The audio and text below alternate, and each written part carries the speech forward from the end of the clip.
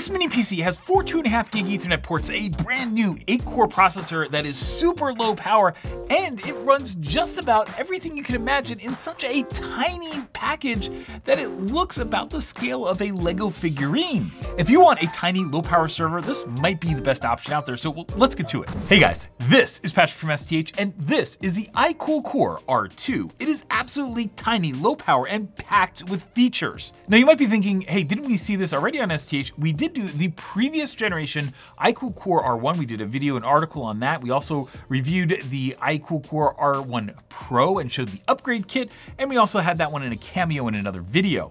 But this one is so much different. I said, nope, we gotta do another video again, and that's what we're gonna do today. Inside this is an Intel Core i3 N300 processor, which is super low power, but it also has 8 cores. To go along with the 8 cores, we have 4 2.5 gig Ethernet ports. We have an NVMe SSD. We have Wi-Fi in this one, although that's an option. And it's all in this little tiny itty bitty package. And before we get to the hardware overview, I just want to say thank you to all the STH YouTube members. You're going to see some stuff on the new set, which was made possible by those that subscribe. So if you can help, we'll definitely do that down below. And I do want to point out that the iKoolCore team did send this unit, but they do not get to review this. They don't even get to know if we were going to do a video or not. They just send the unit and we get to produce whatever the heck we want out of it. But I do think these systems are super cool. So when I heard it was available, I said, yes, let's go do one. With that, let's get to the hardware.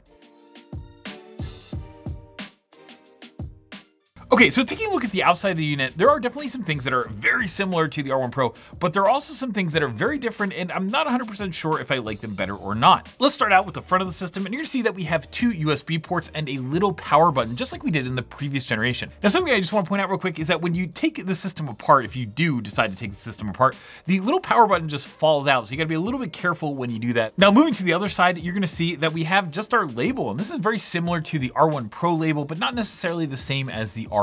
This is an area that's been upgraded. You'll also see that we have a giant vent on the bottom, and we're gonna get to that when we get to the inside of the system. Now, flipping this around, you're gonna see that we have 2 USB Type-C port looking things. And the first one is a USB 3 port, but it's also a DisplayPort Type 1.4a. Now, the other side is something that's very different in this generation versus the previous generation. So you're gonna see that we have a combo audio jack that's in a USB-C port. Interesting. But on the previous generation, we had a TF slot, which is basically a micro SD card slot. So maybe if you're using this as a desktop, then maybe that makes sense, but I'm not really 100% sure that a lot of folks are gonna use an audio or a combo audio jack out of a USB-C port. Okay, now flipping this around, we get to the part that I think everybody wants to see. We get 3 2.5 gigabit Ethernet ports. Now, these are all Intel i226V ports, which is pretty standard, but this generation, there's something that's a little bit different. That is the 4th 2.5 gig Ethernet port, which is a Realtek port, so it's not an Intel port. And that Realtek port isn't just like a standard RTL 8125 or something like that. Instead, it's an RTL 8156BG, which means that it's actually a USB 3 NIC that's embedded in a system to get the 4th NIC. Now, of course, having 4 network ports is awesome if you're gonna run this as a firewall. If you're gonna run pfSense, OPNsense, something like that, that's always great. Also, if you're gonna use it as a virtualization host, like for Proxmox VE or VMware or something like that, I think that's also pretty useful, just having more NICs. But for a lot of folks, 1 or 2 NICs is gonna be fine, and so I don't know how I feel about adding a 4th NIC using USB, right? Now, there definitely are some other features on the back of the system. We get an HDMI 2 port, so that's always kind of nice. If you wanna run like a 4K display off of this, you totally can. But the other thing that you can do is you can power this via USB-C, but there's definitely a catch. So kind of first off, this is the power adapter, which is the USB-C. It's a 12-volt adapter. And I know a lot of folks are gonna say like, hey, cool that you have a 12-volt adapter, but I'd rather go and use my own power adapter instead of this little power adapter. That's totally fine. But this cable comes with the system. Now, this is a USB-C to just kind of like a DC barrel jack. So if you want to use a more standard type of power supply, then you would plug this into the USB-C port, and now you have your adapter. I guess that's an okay solution. I just think that a lot of folks are gonna want either a kind of standard USB PD solution, or they're gonna want a, just a standard power jack, a DC in jack, right? And before we wrap up our external overview, I wanna just show you guys how small this is and why it's important, right? This is something that you can throw in your backpack if you are traveling or something like that, and it's not gonna take up a whole lot of space. Like, this is a Project Tiny Mini Micro 1-liter node from Lenovo, and you can kind of see this thing is way bigger than the iKoolCore R2, right? The other thing though is if you are gonna use multiple units, we'll use this R1 Pro as kind of our second unit, right? Like this is a cluster that is super small. So you can imagine that if you wanted to have like 3 of these units and you wanted to have like maybe a small switch or something like that, you could go and create a pretty cool little travel cluster. So there are a lot of folks that do things like sales, there are FAEs and stuff like that, or people that have to go and like set things up remotely and they just need a little mini cluster. You know, this is a pretty powerful solution, right? You can get a bunch of ports, a bunch of network ports, a bunch of nodes and stuff like that, all in a very tight package. And I think that's one of the reasons that you would buy something like the R2 is just to be able to travel with it and go on the road. And by the way, this is a cool Hasvo switch that we're gonna have a review of soon with 4 2.5 gig Ethernet ports. It also has an SFP Plus port and it has a 10 G-Base T port. There are management options, PoE options, all kinds of stuff like that. And we're gonna have a review of this pretty soon. Still, I think it's probably worth getting inside the unit so you can see how this thing is made. Okay, so getting inside the system, if you just want to get to the SSD, let's start with that because I think that's kind of the easiest. So what you have here is you have 4 pegs that go into this top, and then you can pull the top off like this. Now, something that the iKoolCore folks did between like the R1 and R1 Pro version is they started adding and making this this top piece like a little heatsink. So you see a little thermal pad here, and that's really to cool the SSD. Now, getting to the SSD, you can see we have the SSD here, and this is a M.2 2242, so a 42 millimeter SSD. It does not take a full 80 millimeter SSD because that just wouldn't fit in the system. Now, of course, with this, you can do a couple things. Like one, you can get these systems as a bare bones, so you don't have to get an SSD with it. There's 256 gig, 512. I think they also have a 1 terabyte, and they used to have at least, or they may have in the future, a 2 terabyte option as well. The big thing, however, with M.2 2242 drives is that you're not gonna get like the best performance because usually you're gonna see that these are single package drives. So you're gonna have like DRAM-less drives. You're just not gonna get a ton of performance. And so that's just something to keep in mind that if you do need like a ton of storage performance, these are NVMe drives, but they're not necessarily gonna be like the fastest NVMe drives just because of the form factor. Okay, now underneath the SSD, we get something new for this generation, which is a Wi-Fi slot. You just couldn't put a internal Wi-Fi card in the previous generation R1 and R1 Pros. And so now you have the option to do that. And I really like the fact that you can, just because I think it makes a portable box more useful if you have Wi-Fi as an option. Now installed in here, we have a MediaTek RZ608, which is a pretty like kind of mediocre Wi-Fi 6E solution for being honest. But something that adding Wi-Fi in here introduces is that you need the antenna cables and you also need to go put the antenna somewhere, which complicates ever so slightly putting back together the system, or I guess also taking it apart. But overall, the chassis comes apart pretty easily, and then what you see is that we have our sandwich of 2 different PCBs. Now, the top PCB controls things like our 3 NICs, and you can see that those NICs are on the little board here. Now, aside from your NIC connectivity, you also have things like your USB ports, and also the NVMe or the PCIe lanes that go to the NVMe drives and Wi-Fi and all that kind of stuff. That's all on this top PCB. It's kind of become like the IO PCB or something like that, right? Now, as part of the sandwich, you have 2 ribbon cables that go between the top and bottom. Now, the bottom one, that's where a lot of the magic happens because that has our processor. It also has our memory. It has things like our power input. And one thing I think they changed a little bit in this generation is how they connect those cables. These things now have little like covers, so they're more securely in there. And I think that that's really good. I just kind of like the design better in this generation. Now, taking a look at that bottom PCB, something I want to point out is the fact that this system is a little bit different from a lot of the other mini PCs that we look at. And the reason for that is that the RAM is not on an SODIMM because an SODIMM basically wouldn't fit in this form factor, or at least wouldn't fit easily. Instead, we get LPDDR memory on the system itself. So the memory is LPDDR5, and you have to pick at the time of ordering if you want 8 gigabytes or 16 gigabytes. I kind of wish that, you know, there was a higher end option, but these are like kind of the Alder Lake N series processors, so we got to kind of remember that.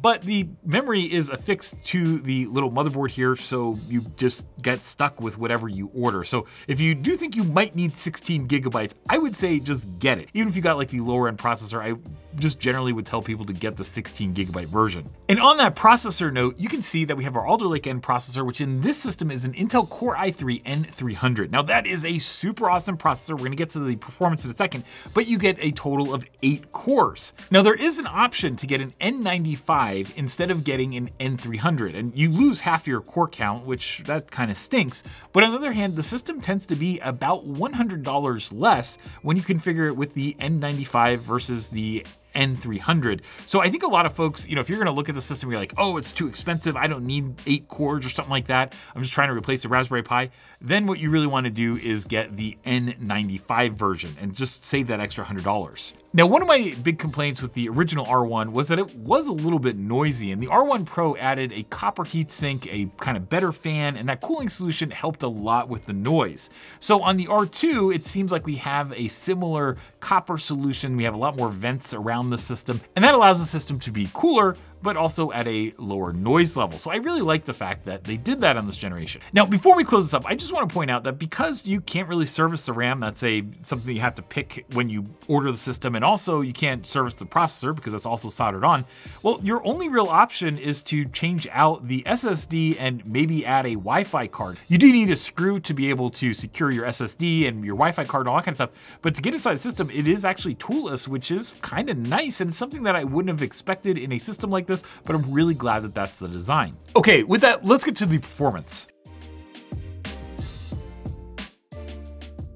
Now, the performance of this is something I was not expecting. Inside, you have an Intel Core i3 N300, which is an 8-core, 8-thread processor, so you don't get hyper-threading or anything like that, but it's still an 8-core processor. What's more is that even for that 8-core processor, the TDP on this is only 7 watts, which is less than 1 watt per core of TDP, which is kind of awesome. Now, of course, that's just for the CPU. It doesn't include any of the memory or NICs or anything like that, so the overall system power consumption, we'll show you that in a sec.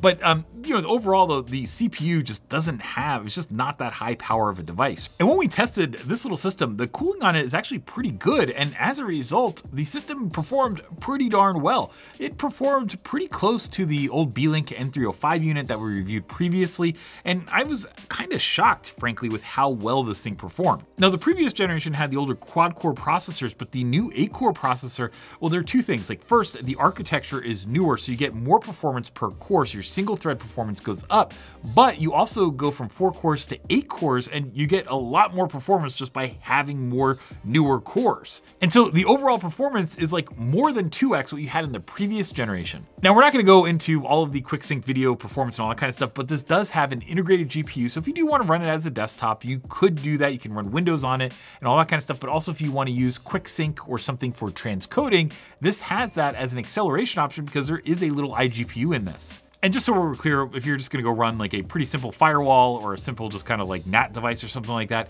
then using 2 of these ports as a 2.5 gig networking, absolutely no problem. You have plenty of CPU horsepower to go push like a 2.5 gigabit feed like through one NIC and out the other. Easy peasy. The only thing that's a little bit weird is that the 2.5 gig Realtek NIC, you're not gonna get the same level of performance out of that as you do the Intel i226, and that's kind of a bummer. Now, one thing I will tell you though is that you can use that to your advantage in some ways. Like, for example, if you're gonna run a operating system and have a hypervisor like Proxmox, or you're gonna run Ubuntu where you have like a hypervisor, one thing I would definitely do is think about using this Realtek NIC as kind of like a management NIC, and then using the i226Vs as your kind of data ones for all your VMs and containers and all that kind of stuff. But if you just want to run a simple OPNsense, PFSense firewall, you got plenty of performance to go do, a 1 in 1 out, 2.5 gigabit per second, no problem. But you probably want to know more about the power and noise, so let's get to that next. Okay, so let's talk about the power consumption here on the new set for the iKoolCore R2. Now, you're gonna see that the package power consumption is somewhere in that maybe less than a half a watt range. This is a very low power processor. You're gonna see this in a second. Now, of course, this is idle in Proxmox VE, but the idle power consumption at the low end at idle is about 7.5 watts. And just so you know, the new studio is about a 34.5 dBA noise floor.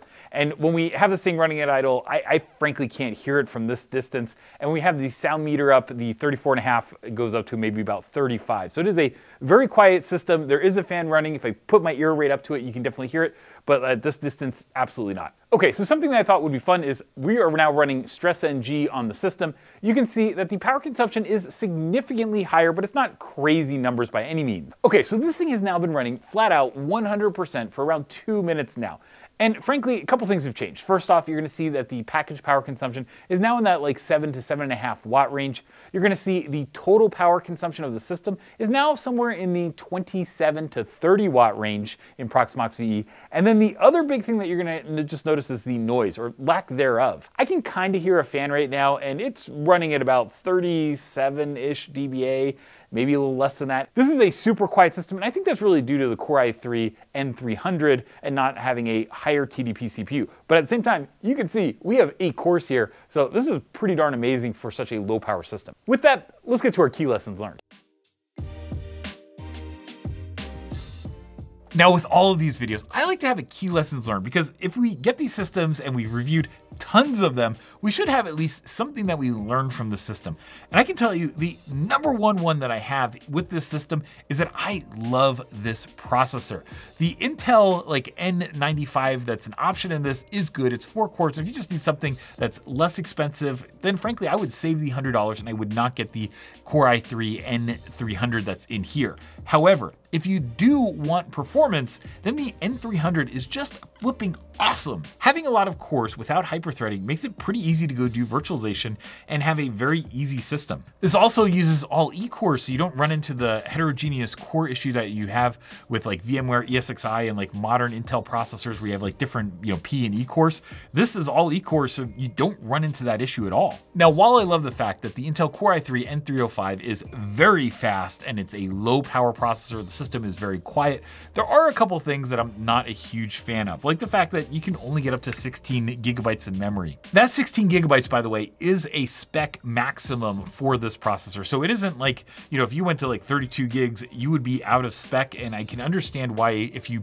had a solder-on RAM, you would not go and say like, hey, let's go test and try doing 32 gigabytes in unsupported configuration, because that just wouldn't make sense. But on the other hand, that also means that you have 2 gigabytes per core maximum. And if you get only the 8 gigabytes with this processor, then you have 8 gigabytes of memory and you have 8 cores, or 1 gigabyte per core. A lot of systems that we're seeing these days, people are looking at like 4 gigabytes a core. And so it just feels like the ratio is a little bit off. However, if you do want to maintain 4 gigabytes per core, well, then you just get the N95 and you have 4 cores, 16 gigabytes of memory, and you're set. Now, we have been looking at a lot of mini PCs recently, and something that I just freak out in comments when I see is that people are always like, I need way more performance. I need like a Xeon E5 or a Skylake Xeon or something like that. I need 24 cores in my home lab. Frankly, most of the people that do that, they get these like big servers, they use a ton of power, they have to figure out how to cool them, they spend tons of money on fans, or they just run a loud server or something like that, and then they run these things at CPU utilization that's like 1%, 2%, something like that. It's just atrocious to go and use a giant CPU, burn all that power, and just not really use it, right? So I think for a lot of folks, if you want a home lab node that's not like a workstation or a laptop and you just want to have like a little home server, this is pretty darn awesome. It gives you all the capabilities of having a server at a low power, low noise, and I just think that that's an awesome combination. And you get plenty of NICs, so if you want to do something like, you want to use 2 NICs for your firewall and you want to have that going, and then you also want to have another NIC for like your VMs, and you want to have another one for managing the hypervisor, you can do that on a little platform like this, which is always nice to do. To me though, I'm not a huge fan of this Realtek NIC. I also don't like the fact that everything looks like a USB-C port on it, like the audio, the power input, all that kind of stuff. I would rather just have, the plain ports, because I think that makes it easier for just everything. And while I know that there are adapter cables, I don't necessarily want to use them for everything. Now, I think a lot of folks are going to see this and they're going to say, hey, I need more storage. It's just not enough storage for me. And if you have a little node like this, something you can do is you could go get one of these like little external RAID boxes or JBODs. This one's from QNAP. We have not done the photos for the STH main site review yet, so the plastic is still on there. So this is definitely a fingerprint magnet or whatever. And, you get something like this. You can put 2 hard drives in here. We have, I think, like 2 Western Digital, like 20 terabyte drives in here. And so you get 40 terabytes that you can hook up to a little system like this. And it's a relatively compact solution. So I know there are folks that are going to want storage, and that's probably how I would solve that problem. But overall, I have to say, if you just need a little tiny node that you can bring with you anywhere, I don't know what is much better than the iKoolCore R2 at this point. The R1 Pro is awesome, but on the other hand, the R2 with 8 cores is much better, and the fact that you can put Wi-Fi in it is super useful in a portable platform. And hey guys, I hope you like this review. If you did, well, why don't you share it with your friends, but also give it a like, click subscribe, and turn on those notifications so you can see whenever we come out with great new videos. As always, thanks for watching. Have an awesome day.